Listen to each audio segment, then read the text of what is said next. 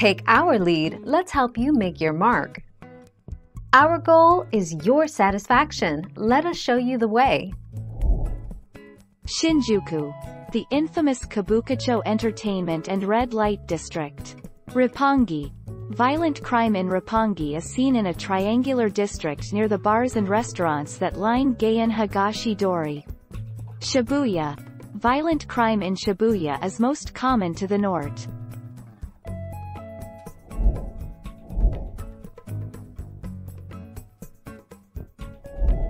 Make your mark, take our lead.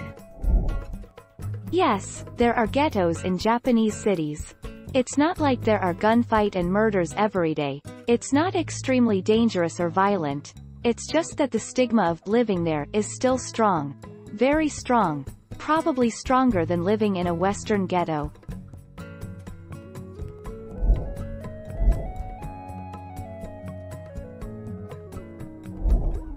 Take our lead. Okinawa. Okinawa, despite the large amounts of national funds coming into the prefecture annually, is historically one of the poorest in Japan. It ranks 46th in average annual income, based on data from the Ministry of Health, Labor, and Welfare.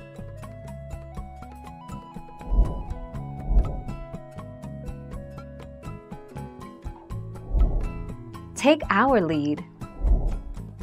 You might have heard that it's inappropriate to show your shoulders in Japan, so you should avoid wearing tank tops and spaghetti strap shirts. While it's true that you often won't see Japanese women wearing these types of tops without a sleeved shirt underneath, it's really not that big of a deal.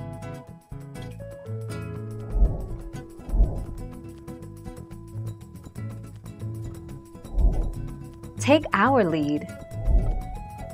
Shinjuku in central Tokyo is considered one of the most lively hotspots for nightlife in the country, with the famous gay bar street on Two-Chome, countless clubs and bars, and, of course, the Shinjuku Kabukicho red light district.